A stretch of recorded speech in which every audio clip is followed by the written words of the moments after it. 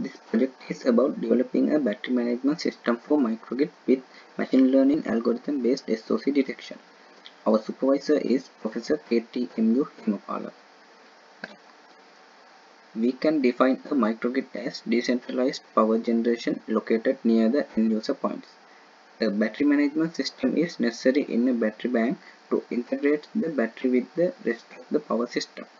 For the better operation of the battery management system, the accurate estimation of the SOC is one of the main tasks. The objective of the project is design an automated battery management system model for a microgrid. This block diagram shows the proposed model for SOC estimation. It gets battery terminal voltage, battery current and temperature as inputs and outputs the SOC level. The SOC output is obtained using two different methods. One is Coulomb counting method and other one is trained machine learning model. The SOC output is the one of input for the battery management system model. Other than that, it gets grid availability status, demand of the microgrid and the internal generation. This is the developed algorithm to identify whether battery should be charged or discharged. Here decisions are taken by considering the inputs I mentioned before.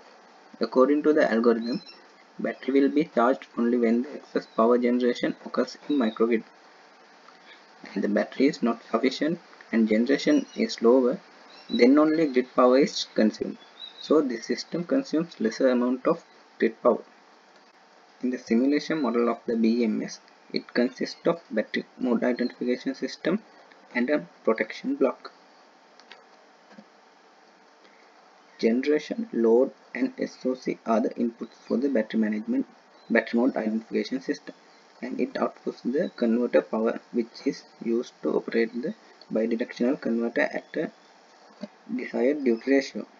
Other than that, DC bus voltage and the terminal voltage also input to the converter. Protection block is the one of main part in the battery management system model.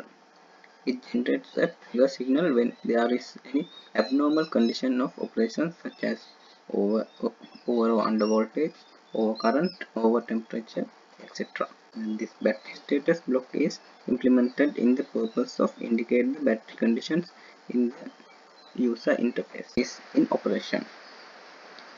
Here we vary the load and generation and also the grid availability status time to time. So we can see that while charging and discharging, battery is isolated when overcurrent situation takes place. This is our overall project. Thank you.